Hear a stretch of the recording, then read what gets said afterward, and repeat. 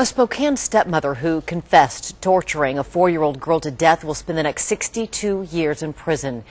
Adriana Lytle pleaded guilty to homicide by abuse in the death of her stepdaughter, Summer Phelps, and a judge sentenced her today. KXLY4's Erik Loney was in the courtroom where we heard from Adriana for the very first time. Erik? Yeah, and Adriana Lytle said she loved little Summer Phelps but was overwhelmed by her. She said the little girl was defiant, and Adriana testified today that she thought a little pain would help the girl behave.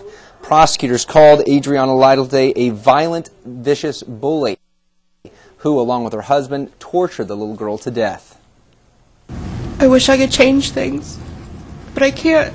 Adriana Lytle testified her husband John was actually the driving force behind the torture of his daughter Summer.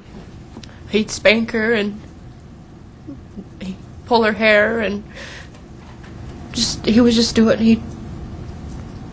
mean to her. Although Adriana admitted shocking the 4-year-old with a dog collar, making her wash urine-stained clothes in the bathroom for hours, and dunking her underwater to punish her. Well, how long would you put her head underwater?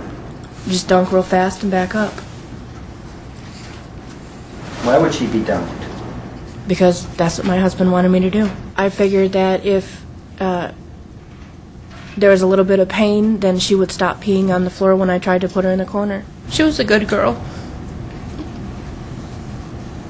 Did you love Summer? Yes. Why didn't you ask for help? Was there anybody you could have asked for help? My husband told me no. Lytle's attorneys called 2 psychologists to the stand today to testify how Adriana was physically and sexually abused as a child.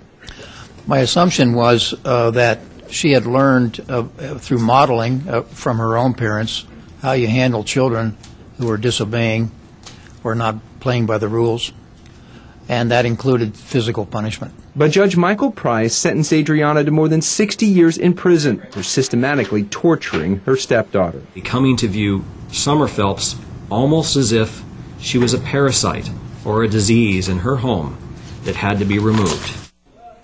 Adriana Lytle will not be eligible for parole until she's in her 90s. Reporting live in the newsroom, Erik Loney, KXLY4 HD News.